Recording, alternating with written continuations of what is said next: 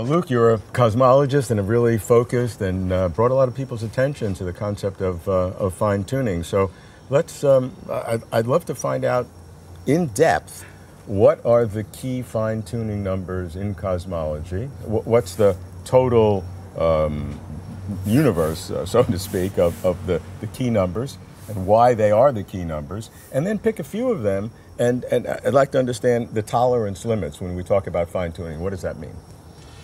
So the key sort of standard model of cosmology we have has about 6 numbers in it that describe how the universe starts off and how it expands, and the basics of how structure forms in the universe. Well, really how the structure started off in the universe. So the most famous one of these is known as the cosmological constant, which we discovered in 1998, was making the expansion of the universe accelerate. That's a very famous example of fine-tuning, just because, for a couple of reasons. One is that we have a good handle on how big it could have been. There's a sort of standard calculation in particle physics that says it could be as large as something called the Planck scale. So we have a range of values it could have in our theories. But when we look at what would happen if it were different to what it is, you get disastrously rapid acceleration or deceleration. So around, say, 0, where nothing much happens, there's a small range that we're in where you can have structure form. But out to, if you have a large cosmological constant, the universe expands so fast that the standard way that galaxies form, by just anything that has mass, grabs other mass and brings it in, that fails because everything sort of moves away too fast. That's a very sort of convincing and straightforward way to make a universe with no structure, no complexity, and no life, is if nothing complex forms at all. And if it was negative pressure, then maybe would go in the opposite direction, and you'd have, instead of complex structures being formed, you'd have everything clumped together.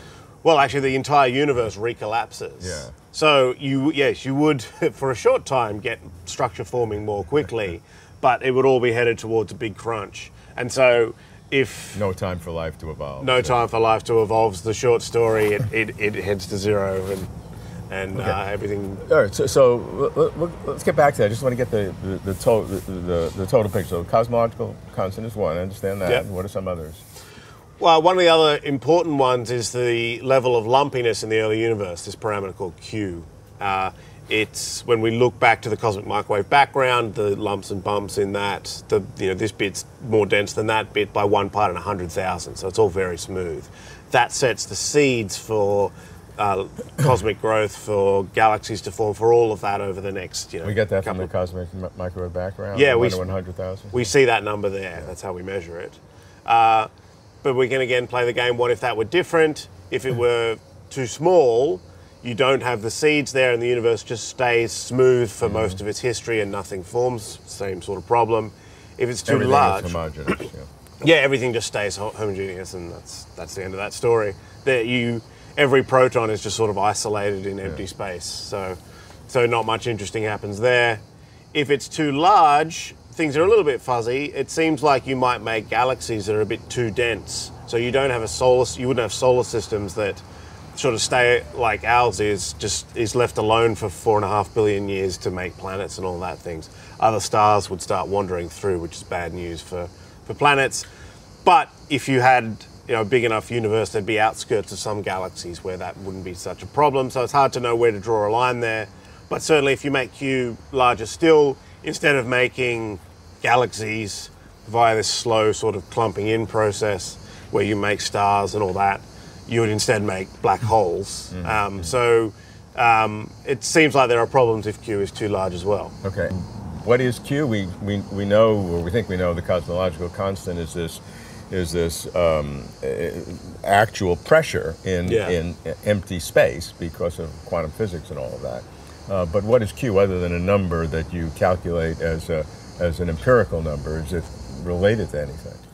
It simply describes how large the variations are away from average density in the early universe. Okay, but that's generated by something else. Yeah, whether it's quantum fluctuation or something, it's generating that. Well, that depends on the story you tell, how you think the universe evolved before the sort of first stages where the Okay. cosmological model. So yeah, if you think inflation is that story, it should tell you what Q is. Okay. So then that number wouldn't be fundamental. It would go back to some other set of numbers. Right. But it's an empirical number at some point which describes the universe, which is critical, which is a critical Yes. fine tuning. It's generated by whatever happened before. If it's inflation. Or Yeah. something. Okay, got that. So it's two. What are a couple others? Another one is how much dark matter and baryonic matter there are, or sort of ordinary matter there is in the universe. And again, you have to sort of be in an interesting range there. Dark matter actually does help structure in our universe. Ordinary matter has pressure, so the pressure you see in a balloon. So as the universe tries to make it collapse, gravity tries to make it collapse, it will fight back against gravity. But because dark matter doesn't have that, it can collapse earlier, so it helps structure in our universe. But dark matter won't, so far as we know, interact with itself very weakly, so probably won't make any interesting structures, won't make life. Yeah. Right. So you need baryonic matter there as well. Okay. So if you had a purely baryonic universe, it seems like you wouldn't have as many galaxies, but a purely dark matter universe wouldn't make interesting structure because the dark matter doesn't seem to be able to do that. And so we're in a sort of interesting range there in the middle. Okay. All right. Any others of interest, like the mass density of the universe I've heard about? So it's in the earlier stages of the universe, there's a relationship between the rate at which the universe expands and how dense it is. And so we're on this fine line that's called flatness for various reasons. Right. If that was slightly different, we'd have the same sorts of problems with the cosmological constant. The universe would either recollapse too quickly under its own gravity, or it would expand so fast that no structure forms. So basically what I hear is that there are a number of different characteristics that all lead to the same kind of fine-tuning result. Either the universe has to be on this fine line, or we're not sure of the width of the line, but it's a line. Some people think it's wider than others. That either on one hand the universe could expand too fast so that no structures would be formed. On the other hand, it would form structures too quickly and then recollapse them among each other, and it has to be in the middle where we are now. And that various of these constants can lead to that. So here's the question: pick a constant, baryonic matter to dark matter, and you say there's a fine tuning. What does fine tuning mean? Is it a factor of 2? Or is it a factor of 10 to the 20th difference, or is it a factor of 0.001%? Everybody talks about fine tuning, but I don't know what the parameters are. What's relative? Maybe fine tuning to you is not fine tuning to me. Yeah. So one of the things that you need to set up the problem is an understanding of what's the set of possibilities that this theory opens up. So theories sort of live in their own world, right? If you're doing cosmology, you're supposed to be modeling the whole kit and caboodle, like the whole lot. So the numbers in this theory are sort of part of that world that your theory creates. And so there's a set of possibilities that the theory determines. So perhaps the simplest example is the cosmological constant, where the theory, we have quite specific bounds on what that number could be within the theory itself. Mm-hmm. Those are related to, if it's too large, then we would actually need a quantum theory of gravity to know what's going on. We don't really have one of those, so we can draw a line in the sand. Here's where this number could be. Within that, the standard sort of way of calculating that number tells us that the light permitting range is something like 1 part in 10 to the power of 120.